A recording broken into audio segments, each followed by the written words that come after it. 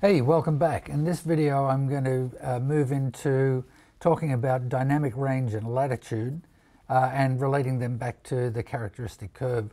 Now, dynamic range is something that's sold to us by manufacturers as the be-all and end-all about all their cameras. But in actual fact, the thing that you really need to be concerned with is the latitude of the cameras, not the dynamic range.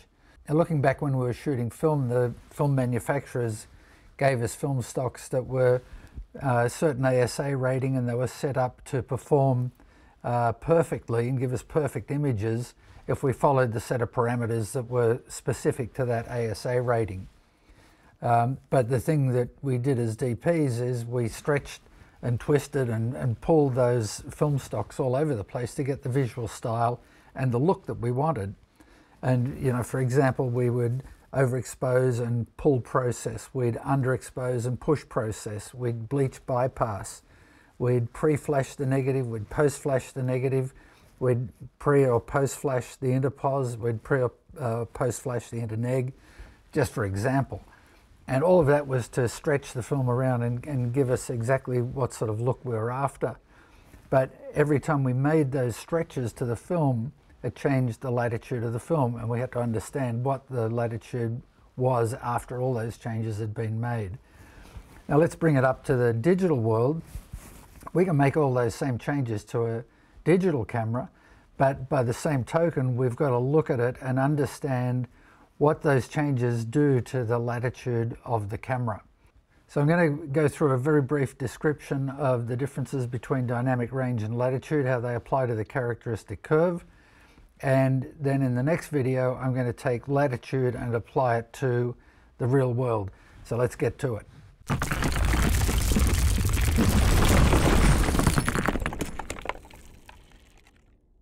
Dynamic range causes more confusion in this industry than any other element, and part of that confusion is brought about by manufacturers who are trying to sell their camera as having the widest dynamic range of anything in existence.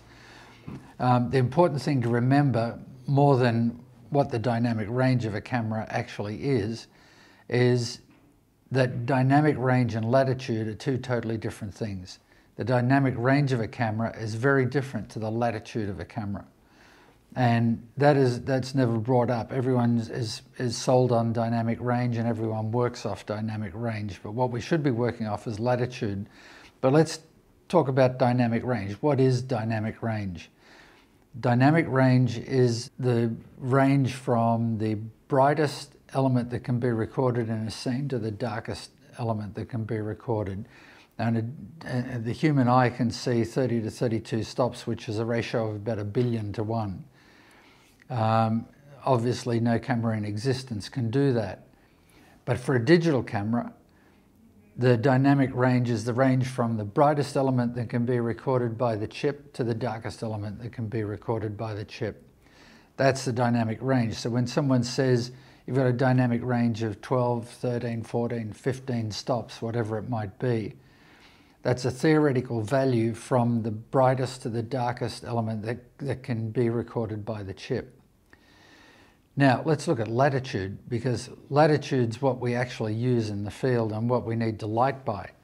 And the latitude is very different to the dynamic range. And there are two types of latitude. There's exposure latitude, which measures the range between the area in the highlights where you lose detail in the highlights to the area in the shadows where you lose detail in the shadows. So the part at the top of the curve where detail gets lost into the highlights, and the part in the bottom of the curve where detail gets lost in the shadows. That's the exposure latitude. Now the true latitude is different again. And the true latitude measures the range between the toe point at the bottom of the curve and the knee point at the top of the curve. So really the true latitude is measuring solely the straight line portion of the characteristic curve. Now the part of latitude that's important to us as cinematographers is the exposure latitude. What we need to know is where we lose detail into the highlights and where we lose detail into the shadows. And so the only way we can learn that is by shooting tests. And we've got to shoot tests at each ISO setting in the camera. And you notice that I said ISO this time. I didn't get caught in the old nomenclature and calling it ASA, but I've got ISO, I've got it down now. But we need to record the latitude and do tests for latitude in all the ISO settings in the camera. So we do one at 800, we do one at 400, we do one at 250 and 200 and 160, or whatever the settings are in the camera.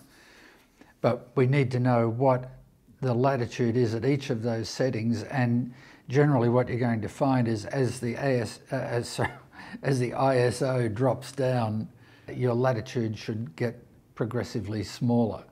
Now, it's not going to get smaller by a large amount. It might only be 1 stop or 2 stops, maybe 2.5. But you will find that there'll be less overexposure latitude, and overexposure latitude will fall off a little bit quicker than underexposure latitude will.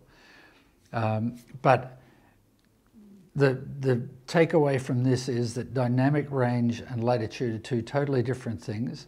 When you hear about 15 stops dynamic range in your camera, that doesn't necessarily mean that you've got 15 stops to play with, and the only way you will know how many stops you have got to play with, that is what is the true latitude of the camera, is by shooting tests. If you like what you saw in this video, give me a thumbs up. If you've got comments, either good or bad, pop them in the comment section down below. I'm always interested to hear what you've got to say. If you haven't subscribed yet, click on that subscribe button so you get notified when new videos come online. And once again, thanks for watching. See you soon.